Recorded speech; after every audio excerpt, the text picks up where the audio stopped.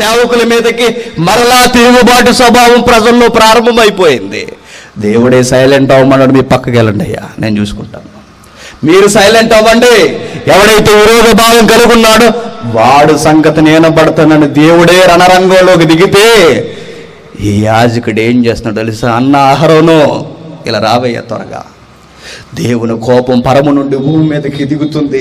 ప్రజలు చచ్చిపోతున్నారు, రోగాల చేత అయిపోయారుక, మరణం వారిని కబలిస్తుంది. నువ్వేం చేస్తావు తెలుసా? పరుగు పరుగు పరుగున బయలుదేరి ఆ దేవాలయంలో అగ్నిని దోపార్తన తీసుకొని వచ్చి ప్రజలకు, చస్తున్న శవాలకు, బ్రతుకున్న వారికి మధ్యన ఆ రోగానికి ఎదురుగా నిలబడు. ఏం జరుగుతుందంటే వదిలేచ్చు కదండి యాజకుడు. ఈ విరోధ స్వభావం కలిగిన మాకు ఎందుకని వదిలేచ్చు కదా, వదలలేదండి. ఏం చేస్తున్నారో తెలుసా? అహరోను పరుగు పరుగు పరుగున వెళ్ళి యెహోవా అగ్నిని చేత పట్టుకుని ఆ మండుతున్న దాన్ని పట్టుకుని నిలబడిపోయాడండి. నడి సమాజం మధ్య నిలబడిపోయాడు. ఒకవైపు చచ్చిన శవాలు, మరొక వైపు బ్రతుకున్న ప్రజానికం. ఈ రెండిటి నడుమ ఆయన నిలబడ్డాడు. యెహోవా మహిమకు ముందు, ఆ రోగానికి, ఆ మరణానికి ముందు నిలబడి, ముందు నన్ను చంపండి, ఆ తర్వాత ప్రజలను చంపండి అన్నట్టు. నన్ను చంపెళ్ళండి వారి దగ్గరికి. దేవా, మేము బ్రతుకుండేది జరగనివ్వకు తండ్రి, కాపాడు తండ్రి, వారి ప్రాణానికి మా ప్రాణం అడ్డు పెడుతున్నానని ఎలా ఉండిపోయాడు చూడండి. 47వ వచనం, రోజు వీరి వలన ఆహారాన్ని పోగొట్టుకోవాలా నేను అని, వీరి వలన నా పిల్లలను దూరం చేసుకోవాలా నాకు నచ్చిన వారిని, వీరిని బట్టి వారిని వదిలేయాలని ఆరు క్షమించేశాడు. యాజకుడు అంటే ఎలా ఉండాలో తెలుసా? కొత్త నిబంధన విలువలు పాత నిబంధన నుండి ఎలా కనబడుతున్నాయో తెలుసా? పాపి కొరకు ప్రాణం పెట్టడానికి సిద్ధం అవ్వాలండి.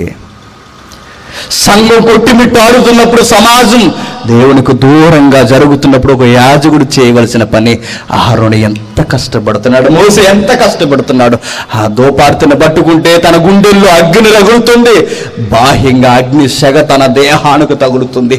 ఈ రెండిటి మధ్య మండిపోతూ దేవాని కొరకు ఎలుగుతూ నేనున్నానయ్యా అన్నట్టుగా ప్రజలకు దేవునికి మధ్యన నిలబడి ఆ రోజు ఆ తెగుల్ని ఆపేశాడు. ఇది సేవ అంటే, ఇది దేవుని కొరకు సేవా కార్యక్రమం అంటే. ఆవుకి ఎదురెళ్ళి ప్రజలను కాపాడడానికి ఇంత సాహసం చేస్తే క్రొత్త నిబంధన యాజకుడు ఇంకా మెరుగైన సేవ జరిగించాలి. వరకు దేవుడు కోరుకుంటున్నది అదే.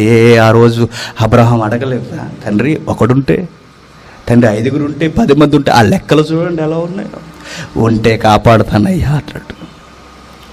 మనల్ని బట్టి మన గ్రామాలు రక్షింపబడాలి, మనల్ని బట్టి మన సంఘం దేవుని వెలుగులోకి రావడానికి ప్రయత్నం చేయాలి. అలా బ్రతకాలండి దేవుని కొరకు, అలా చేయాలండి సేవ దేవుని కొరకు. అలానే ముందుకు జరుగుతూ ఉండాలి. అదే దేవుడు కోరుకుంటుంది క్రొత్త నిబంధన. ఇంత గొప్ప సేవా కార్యక్రమం జరుగుతున్నప్పుడు ఇది మర్చిపోయాం. లేఖనాల వెలుగులో ఏవేవో ప్రశ్నలకు సమాధానాలు చెప్పాలనుకుంటున్నాం.